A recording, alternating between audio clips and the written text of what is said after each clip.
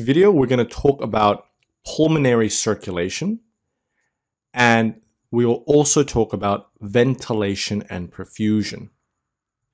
So first of all, ventilation is essentially the amount of air traveling into your alveoli ready for gas exchange. Perfusion is the amount of blood flow going into the alveoli and thus prepared for gas exchange as well. Ventilation is abbreviated V and perfusion is abbreviated Q. A simple concept to understand is that the lung is divided into three zones. The so-called ventilation-perfusion ratio is higher at the apex of the lung on the top. Towards the base of the lung, the ventilation-perfusion ratio is decreased. The ventilation here, again, is the amount of air coming into the lungs, specifically into the alveoli, ready for gas exchange. The perfusion is the blood flow to the lungs, to the alveoli, and thus ready for gas exchange.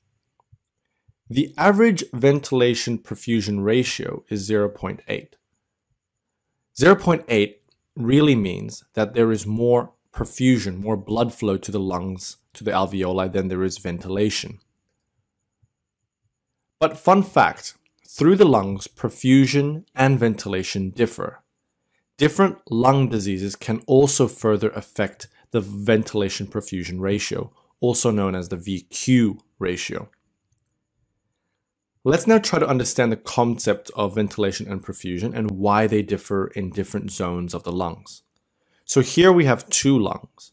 The heart pumps deoxygenated blood through the pulmonary artery into the lungs. In the upright position, the upper portion of the lungs are well above the level of the heart, and the base of the lungs are at or below it.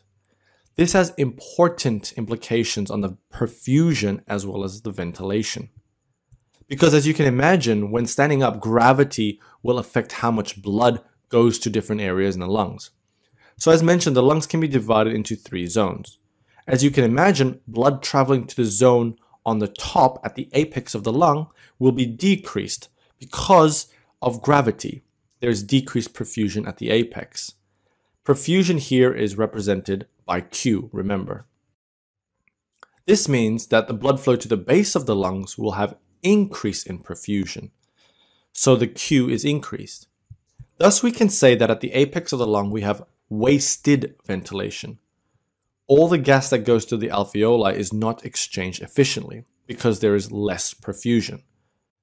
Whereas at the base of the lungs, we have wasted perfusion. There is a lot of blood flow to this area, but not as much ventilation, not as much gas going into these alveoli.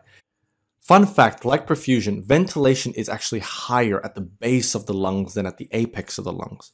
Just important to keep note that both ventilation and perfusion is actually greater at the base of the lung. So let's look at another representation here. Because the apex of the lung sits well above the heart, you have larger alveoli. There is reduced pulmonary intravascular pressure because of less blood flow to this area. Less blood flow means less perfusion. In the apex, you also have less ventilation occurring because of your large alveoli.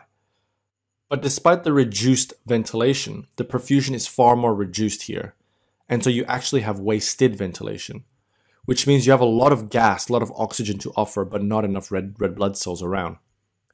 As you go to the base of the lungs, your alveoli become smaller.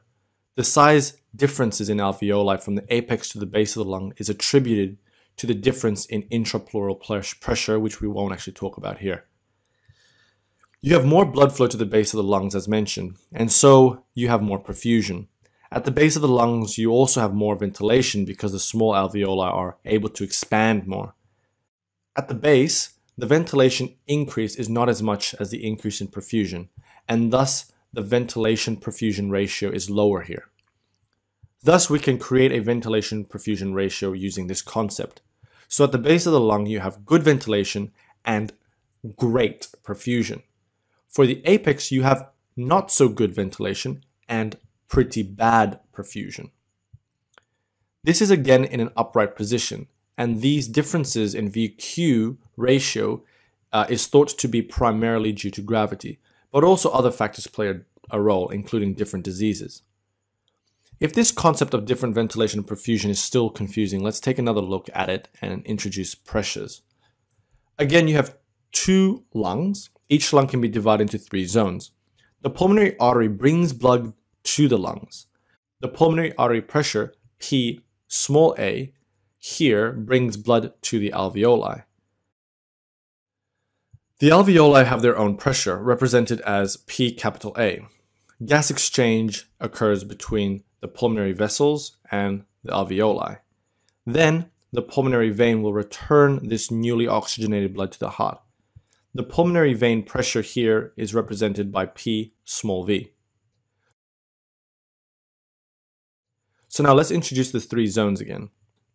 At the apex of the lung, you have large alveoli. You have a large alveolar pressure.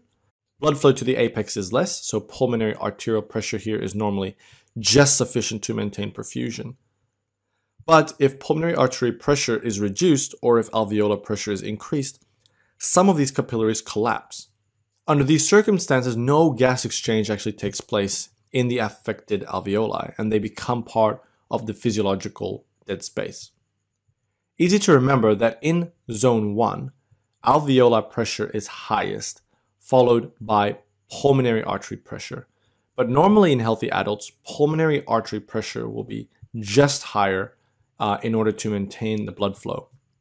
Then pulmonary vein pressure is obviously lowest.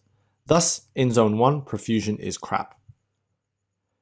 In the middle portion of the lungs, the pulmonary artery pressure exceeds the alveolar pressure. Perfusion is good, and so ventilation is good. Finally, towards the base of the lung, alveolar pressure decreases and pulmonary blood flow increases as the arterial pressure increases. In the lower portions of the lungs, alveolar pressure is lowest than the pressure in all parts of the pulmonary circulation. Again, recapping the apex of the heart, focusing on the pulmonary artery pressure. If this drops, no gas exchange takes place. You thus have physiological dead space. Let's look at the pulmonary blood flow in more detail. Here is the right side of the heart, which pumps deoxygenated blood to the lungs. The lungs can be divided into three zones. Gas exchange occurs in the lungs, then the pulmonary vein will return the newly oxygenated blood to the left side of the heart. To the middle zone of the lung, perfusion is good, ventilation is good. However, remember, perfusion to the apex of the lung is poor. You have decrease in Q. Ventilation is lower at the apex of the lung, but not as bad as perfusion at the apex of the lung. Thus, VQ ratio is high here. As you go to the base of the lung, ventilation increases, but perfusion increases a lot more. So your VQ ratio will decrease at the base of the lung. So in summary, your ventilation, the amount of gas you breathe in, increases from the apex of the lung to the base of the lung. But your perfusion, the amount of blood flow going to your lungs, going to your alveoli, increases a lot more from the apex of the lung to the base of the lung. And so your VQ ratio decreases from the apex of the lung to the base of the lung. So I just want to talk about one more thing about venous return to the left side of the heart. I wanted to introduce the waterfall effect, whereby the height does not actually influence blood flow. So here, looking at an example, distance as in the height, as in towards the apex, and blood flow, we would assume that blood flow coming from the apex would be highest. But just like the waterfall, the height of the waterfall has no influence on flow.